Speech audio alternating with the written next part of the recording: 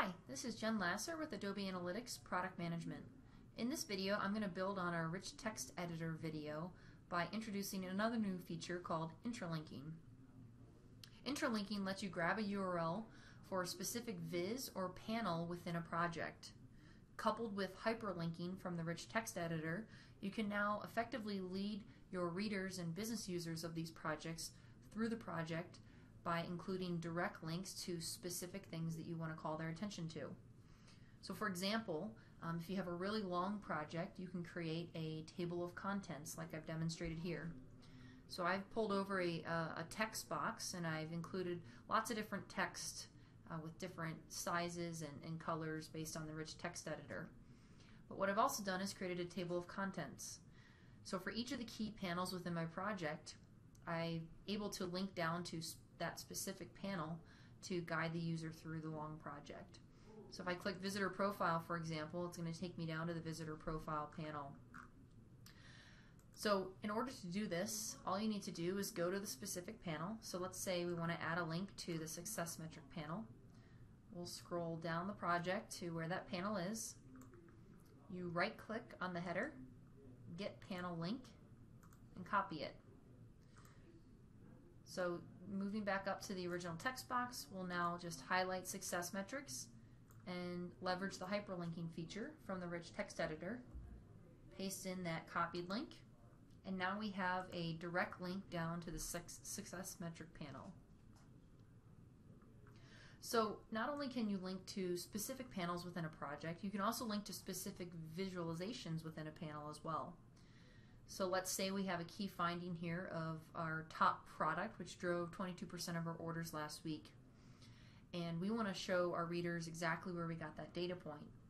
So we'll go down to our Success Metric panel again.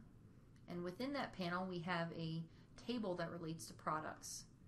You can right-click again on the visualization header and get a visualization link.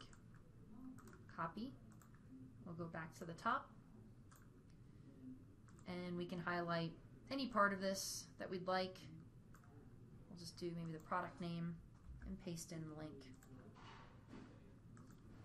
So now this is a hyperlinked item. I can click on that and it will take me down to the panel as well as the exact viz within the panel as well. So if you have everything collapsed within a project, we will jump you down, expand the panel, expand the viz, and get the reader to the exact right spot that you've linked to. So links and using the rich text editor in general are not only limited to the text box feature, but they can also be used within descriptions of panels and vizes as well. So if you right click on a panel, you can edit the description. This is something that's available today, that the rich text editor will be there as well. I think a really cool use of this would be if you have a really long project and you want people to very easily be able to navigate back to the top. What you could do is include text that says back to top and then just go get the link to the top panel by right-clicking and get panel link, and then you just embed that in the text back at the bottom of the project.